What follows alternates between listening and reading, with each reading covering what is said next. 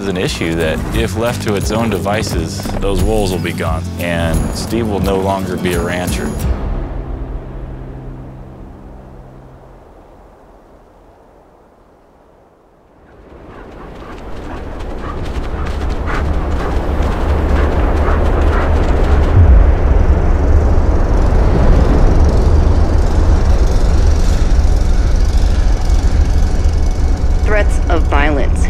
Washington officials to cancel a series of open houses to talk about wolves. The debate over how to manage wolves has spurred something of a culture war in the Pacific Northwest. The wolf population is still growing under protections from state and federal law. In the meantime, another number that is also growing is the number of conflicts with cattle, especially here in eastern Washington.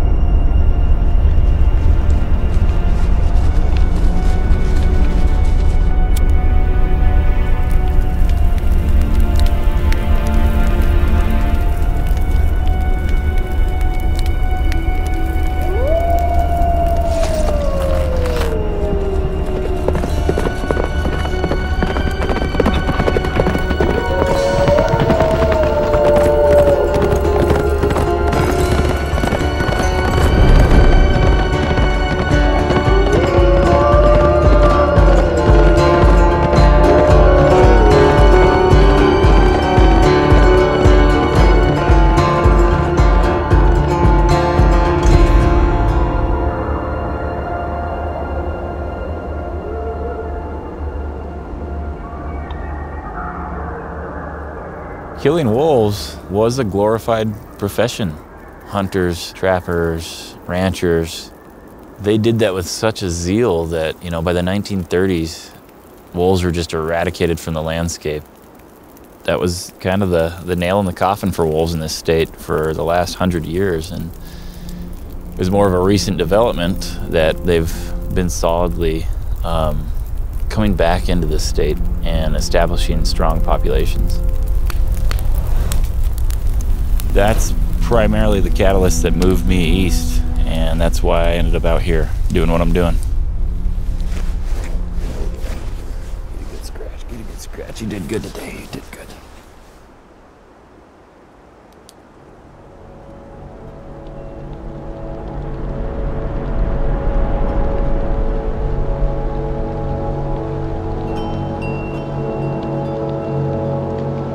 I'm a hunter and I'm a fisher, but more than anything, I'm a conservationist. I'm an activist who feels spiritually connected to the landscape.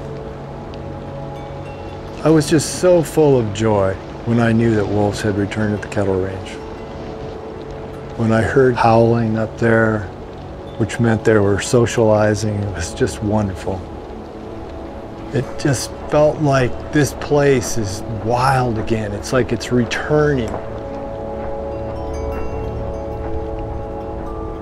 The landscape thrives on balance, and if you don't have predators, the balance is disrupted. There were some people that were really unhappy when wolves rebounded here. Some ranchers, I wouldn't say even the majority of them, just some ranchers raised a lot of stink about it. And they demanded the Department of Fish and Wildlife do something about it. And the wolves don't belong here. In other words, there ain't enough room for the both of us in this one-horse town.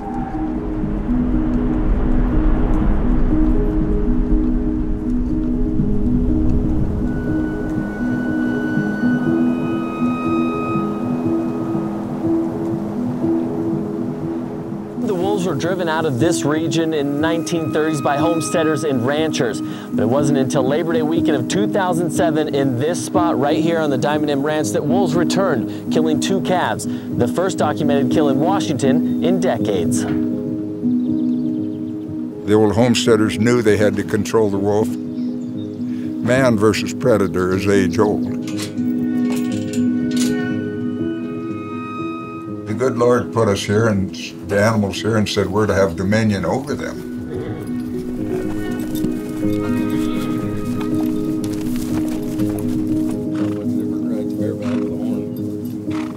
2008 or 2009, we had our first confirmed kill. First one in the state of Washington since the mid-30s.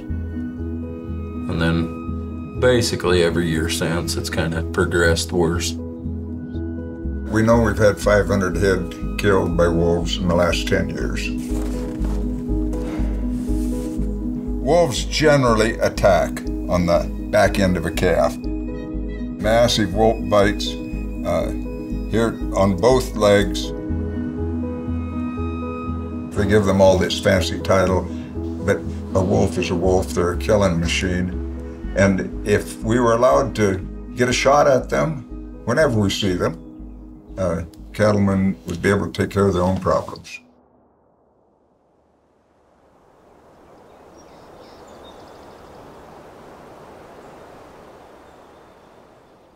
A lot of the ranchers out here are having a hard time accepting wolves on the landscape.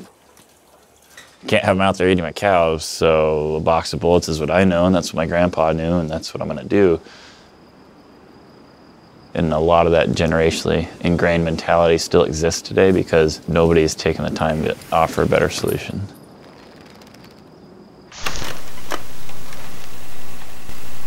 We're standing above a den right now. This is a Mexican gray wolf's den. There's one pup in here, and then there's 3 pups actually in here. All my 20s I spent working with wolves in captivity. It's not gonna work. I'm trying to explain right now.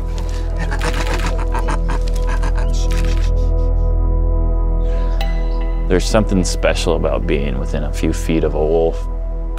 For me, it just goes deep into your soul and kind of opens up that wild part that's still in us.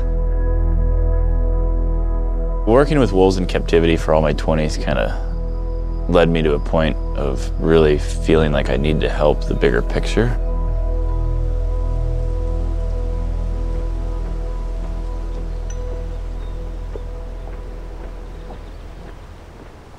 So as a range rider, I work all year long to help prevent wolves from looking at cows as a food source. And cows are obviously an easy meal when they're out here and there's nobody watching after them. So the whole point of me being out here is to make sure that wolves never learn that behavior in the first place.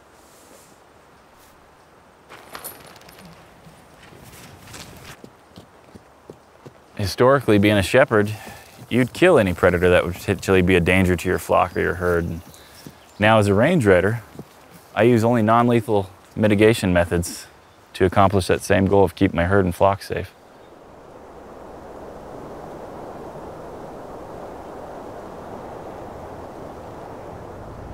So I'm driving down now to meet with Steve. He's the rancher that I'm working with up on this public land grazing allotment. When I do some preseason scouting, he's always been thankful because it's just a no-brainer. It makes sense to find out what's on the landscape and what's going on out there before his cows are ever out there.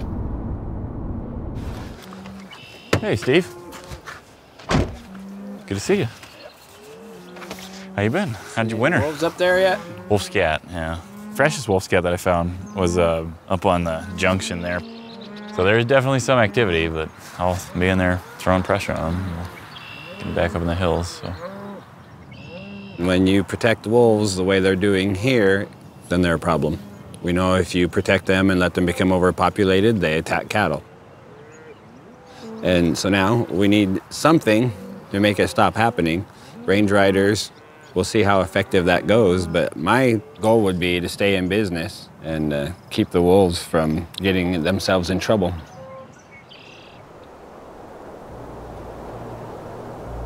This is an issue that, if left to its own devices, those wolves will be gone, and Steve will no longer be a rancher out here. He has his whole culture here. This is, you know, his whole family here. There's history here. My great-grandfather came in 1884 and homesteaded about a mile from here. Small ranches seldom last 4 generations.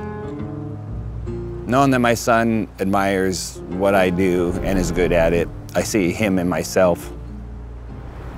It's a good feeling.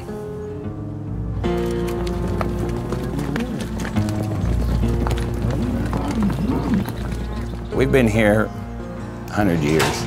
We can get along. Our beef feeds a lot of people, but will the economy allow us to maintain ownership and keep producing, or will we be crowded out?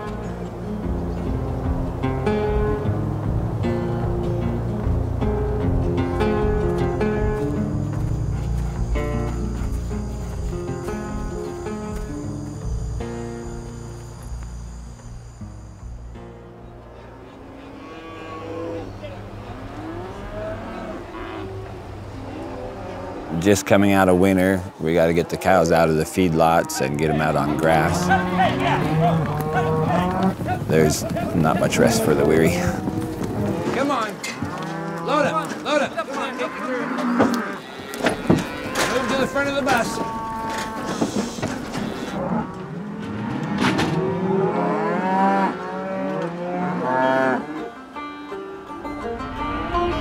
The main thing that keeps us in business are the Forest Service ranges. They'll spend from June 1st till October 1st up on National Forest. They're starting to think that the cows are too detrimental. They're having too hard of an impact on the land for all these endangered species that they want to establish up here. The bull trout habitat and the grizzly bear habitat and the caribou and the wolves. If they close the range, they're closing my ranch.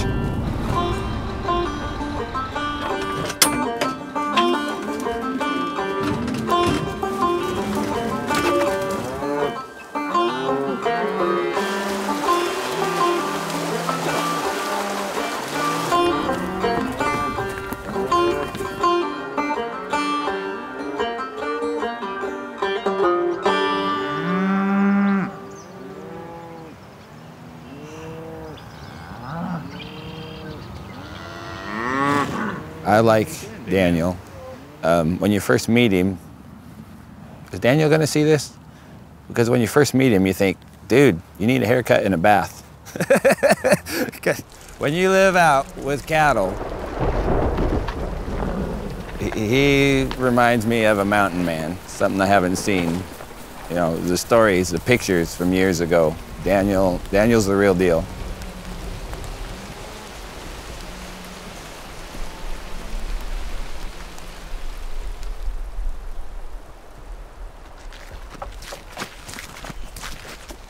Wolves by nature are very elusive animals.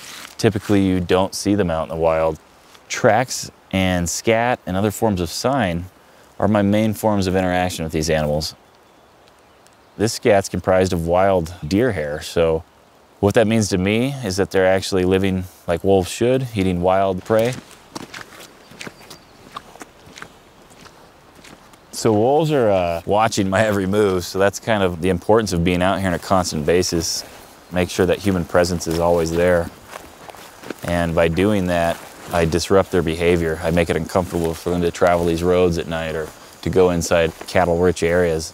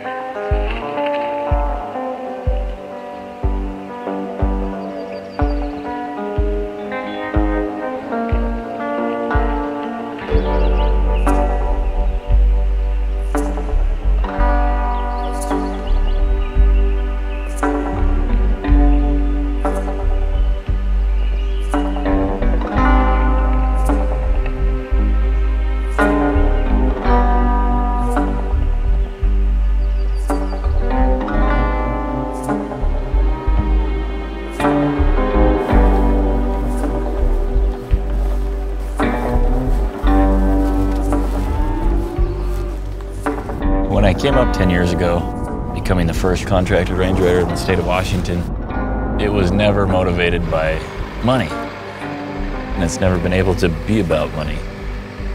To do this right, you have to really dump a lot of resources into it. Not just your time, not just your energy, but a lot of monetary resources go into this. And the funding is so irregular usually. I just don't know if I have a job every winter, basically. I have to struggle to try and make sure that the animals that I ask to come out here are fed. I need to always prove the efficacy of my work and to show that this is needed and to talk to nonprofits to try and solicit funding from them.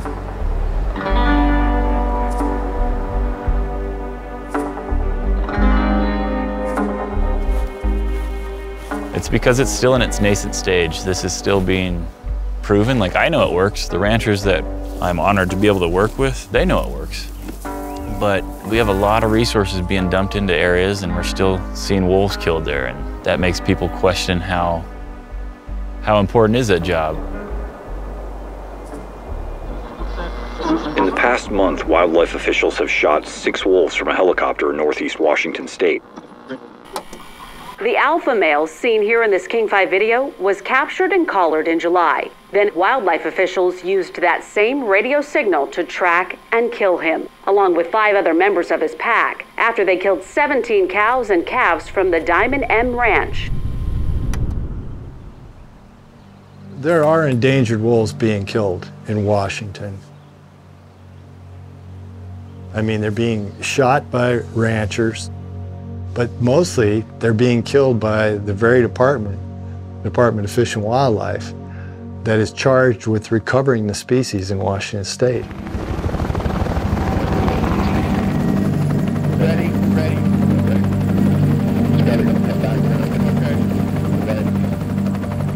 I mean, after they have spent all the taxpayer money to collar them, then they go and hire a helicopter and go out and kill the whole family to protect some, below cost, subsidized grazing operation. The land that Diamond M is grazing their cows on, that's the people's land. It's public land, it's national forest. Diamond M wants to be able to decide exactly how they're going to manage their operation, and they don't want anybody else to tell them what to do. But then they can turn right around and tell the state, go out there and kill those animals for the good of all.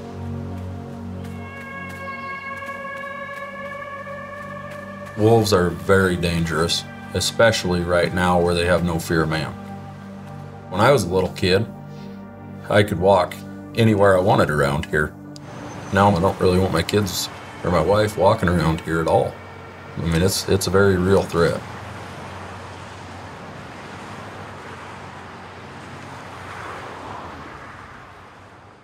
The people that call themselves wolf lovers, animal lovers, they want to save the wolf that does more damage to animals than anything. I can't even understand it. I don't know. As far as stopping the wolves from killing cattle once they start, there's only one way, and that's lethal removal. They talk about range riders and human presence. Absolutely ineffective. I think that successful range riding is a threat to ranching organizations because it does show that you can have wolves and livestock out on the range and not have problems. They don't want coexistence. They want those carnivores gone.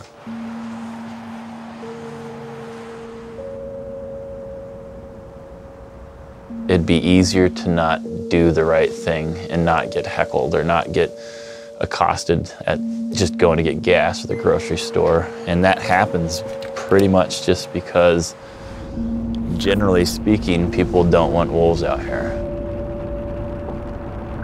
It's like, oh, what, are you not on our side, You're not all for the killing of them? You're gonna try and coexist? That's a bunch of shit.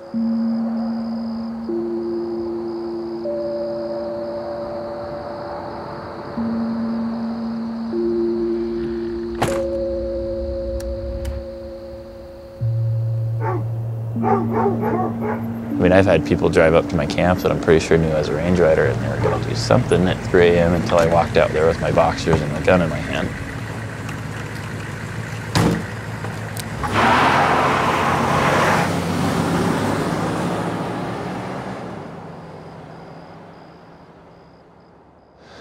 I'm at the point now where I'm really gauging personally, like, you know, is this something that you still really want to do and believe in?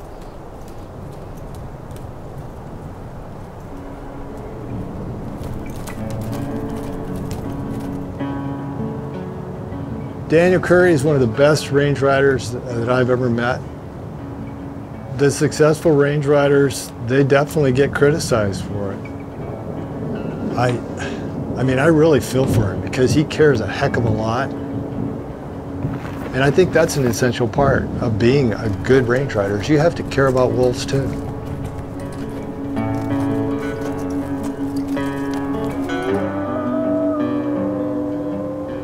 We've all seen the picture of a full moon and a big old wolf up howling. Some of these satanic rites use that image and this sort of mentality. I know there's a satanic influence involved in these people that say they're animal lovers or animal worshipers.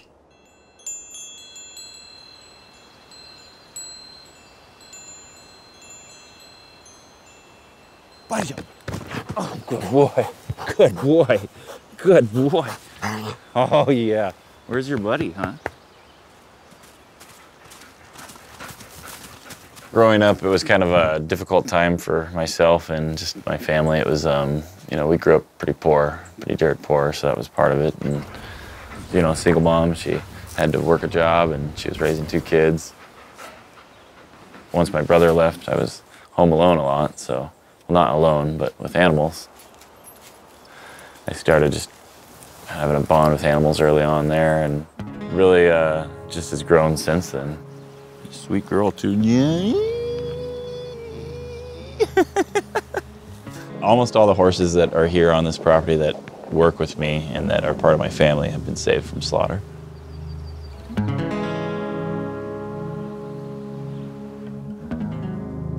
Without them, it wouldn't even be. Yeah, it wouldn't be me, man. Yeah. Looking at the little baby right there. Talk to you later. You listen to your mom. Then you listen to your mom. That's why, I mean, I work so hard too, is I'm trying to give back, and they've taught me a tremendous amount of how to be a better human.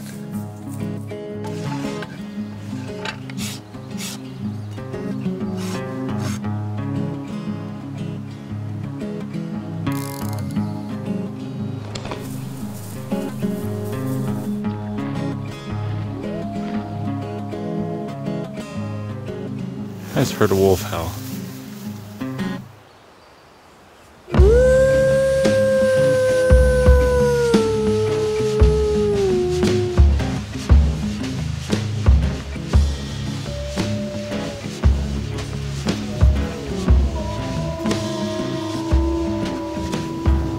Okay, now I'm hearing more like 6. Right in that tree line. Surrounded by wolves right now. Wow, that's amazing. Kind of want to go see them though, so we're going to go towards them.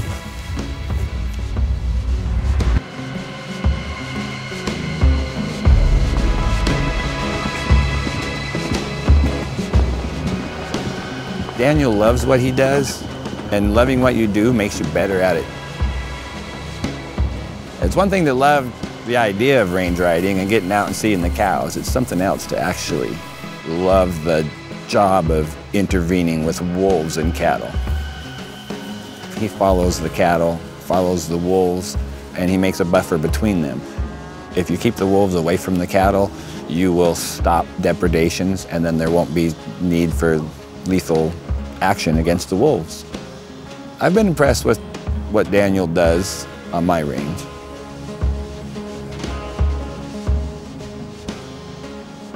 The thing that worries me about the wolves is that they're coming to the conclusion that the wolves are more important than the cattle, and I don't have another place to put my cattle. So if the politics go that way and they remove the cattle from these national forest ranges, that hurts me. So I'm more scared of that than I am actually the wolves killing them.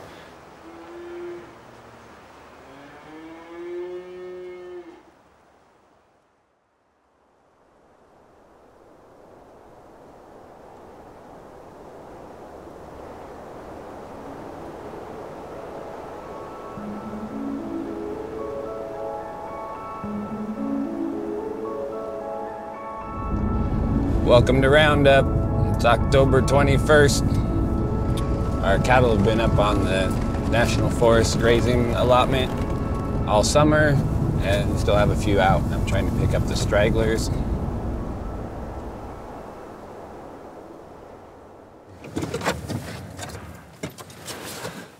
There we go. It's hard to get out of a warm truck sometimes.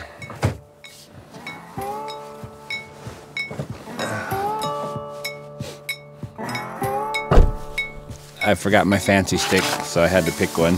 It's important to pick a good one. I tried it. Hey, look at that. We're gonna have good luck today.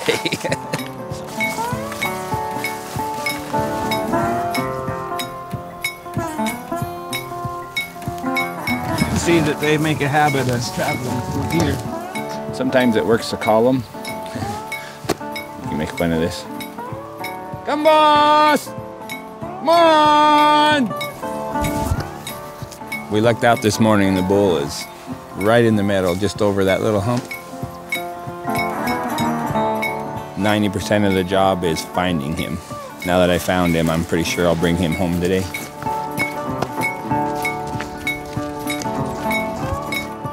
Hey, come on. Stay on the road, man. Come on, fella.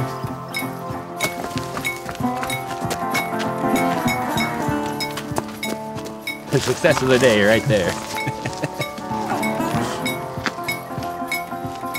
Got that bull 3.5 miles down the road and load him up, take him home.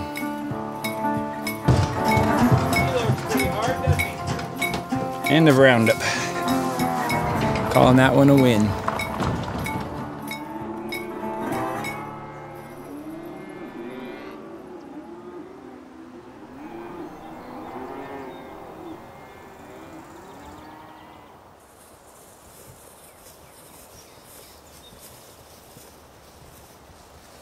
So I used to think the best solution from my ignorant perspective was to just not have ranching on public lands. I mean, I moved up here for that love and that fondness of wolves. And beyond fondness, I mean, it's a connection that I can't even really put into words. And now I have connection with the ranching community out here. I had never, shook hands with the rancher. I'd never watched how hard of the work they do. I never had known a family like I've known now. And it's a connection that we're lacking in so many ways. You can see it all over the world. The wars that we fight, the way that we lump each other into categories, when we can maybe stop looking at each other as like maybe Democrats and Republicans and find the common ground that we tend to not look at, because I think sometimes we're afraid that if we admit that there's another way, or that you don't have to look at life in the way that you have been, that it's a failure, and it's not for me at least.